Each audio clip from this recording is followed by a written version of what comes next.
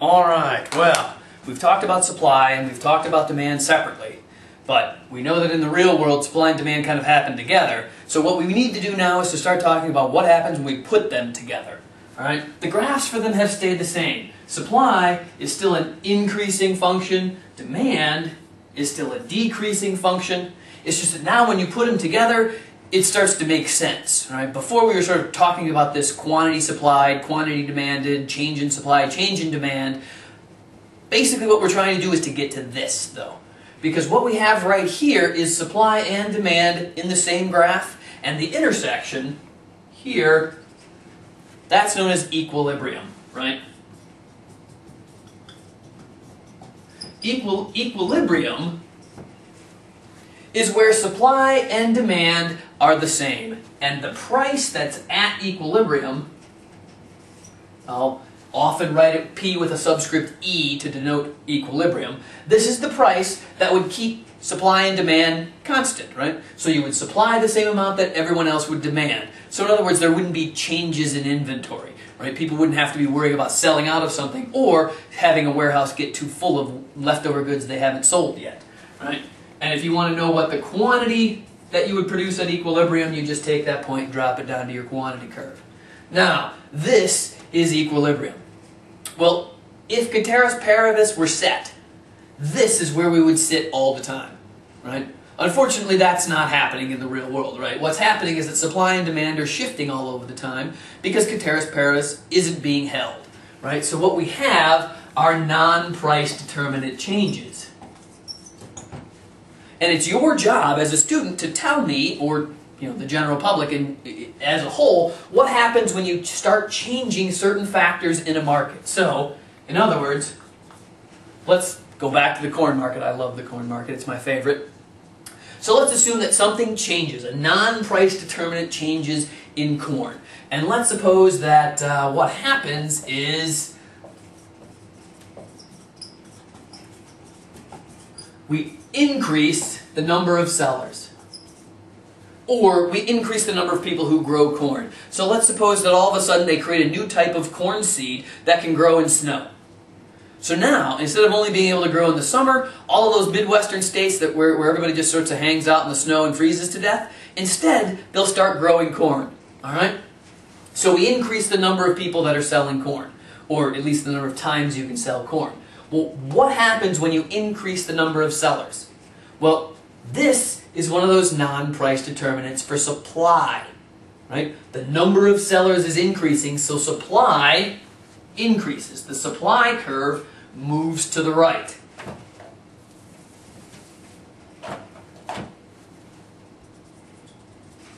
Here is our new supply curve with the dashed line.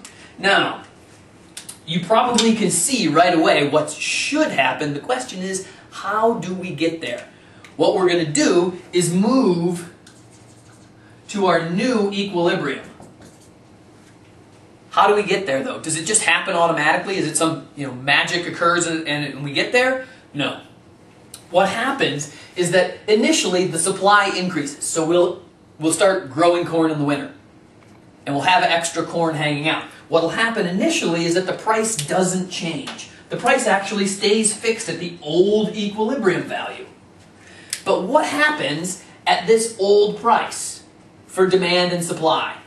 Well, what happens is that we keep demanding this amount of goods, but at that price,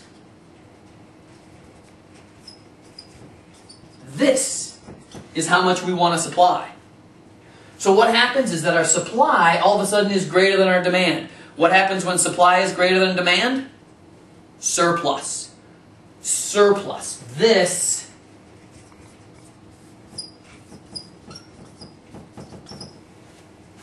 we have a surplus of corn. So basically the granaries are getting all of this corn stuffed in at this price, and they're like, oh crap, we can't sell all of this corn. What are we going to do?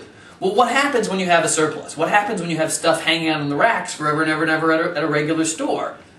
Sales. Basically what ends up happening is that when you have surpluses, the price starts to decrease. Okay? And what happens is that the price decreases along the demand curve until it gets down to its new equilibrium point. And when it gets to the new equilibrium point, the price, this new equilibrium price that you've created, will stop the growth, stop the surplus, stop the growth in your inventories getting bigger, right? So it's a multi-step process. So the first thing that happens is that supply increases. And in parentheses, I'll say shift to the right. The supply will shift almost instantaneously. I mean, that's how it works, right? All of a sudden the corn hits the market. Bam! The prices don't change right away. They're still pretty quick, right? But for a little while, we'll have this surplus. And since you have a surplus, what ends up next is price falls. And what happens when the price of a good falls? Well, don't say that demand increases. That's the wrong thing to say. When demand increases, then the demand curve is shifting. No, that's not what's happening. All that's happening is the price falls. And when the price changes, the quantity demanded increases. Until we get to our new equilibrium point where supply and demand are the same again. That's how price changes work and how shifts in supply and demand eventually lead to new equilibrium prices and new equilibrium quantities, right? Notice that we're going to be selling more corn when we have more suppliers. Of course, they'll be selling it at a lower price. All right, that's example number one. Let's take a look at another one. So let's allow something else to change this time.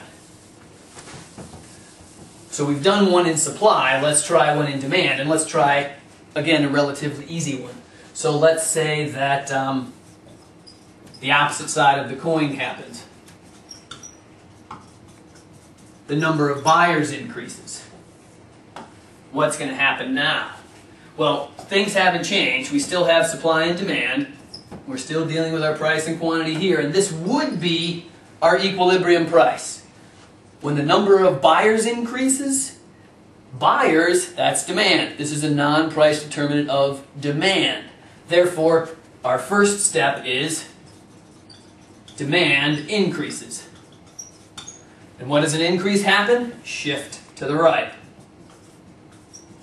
So our demand shifts to the right. Move the whole curve.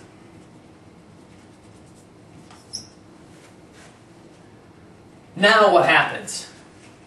Well, our price, again, doesn't change. We're going to be sitting at our old equilibrium price. And at our old equilibrium price, this is how much we'll supply, this is how much we'll demand. Demand is greater than supply. What happens when demand is greater than supply? Shortage. So in this case, if it's corn, the number of people who are buying corn goes up. Then we start having a shortage. So the granaries start to lose all their corn. There's nothing in their storage bins, and they start going, uh-oh, this is a problem. Well, what happens when you start having a shortage? Well, you increase the price. Whenever you start running out of things, in order to make sure you don't run out of them again, you raise the price a little bit. And again, the price rises along the supply curve. All right? The price is being driven up by the suppliers because these demand people are keeping saying, we want it, we want it, we want it, give it more, give us more. And they're like, well, if you want more, I can't produce more right away, so I'm just going to raise the price. Now, after the price goes up, what do the suppliers start doing? Now you're getting the hang of it, right? Increase in quantity supplied. Again, don't tell me that the supply increases, because if you tell me the supply increases, then I think the supply curve has grown, and that's not true. The supply curve has not grown. All we've done is risen the price. The price has gone up. And so people are going to produce more if they can. So the quantity supplied will go up until, again, we get to our new equilibrium point. All right. So there's your first step. I think the next video will be trying to work with a couple of the more complicated non-price determinants for supply and demand, but this is a good start to get us going.